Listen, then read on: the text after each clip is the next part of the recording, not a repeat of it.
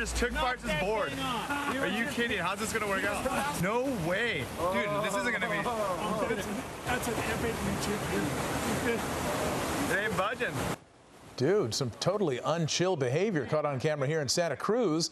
A surfer tries and fails to get his board back from a territorial sea otter. He tries to splash a little bit, but, you know, they're accustomed to water, these otters, so he's unfazed. Finally, a second surfer comes to the rescue, and just when you think it's over, it's not. Look at the otter. It's chasing both of them. That is so funny. It's utterly unbelievable.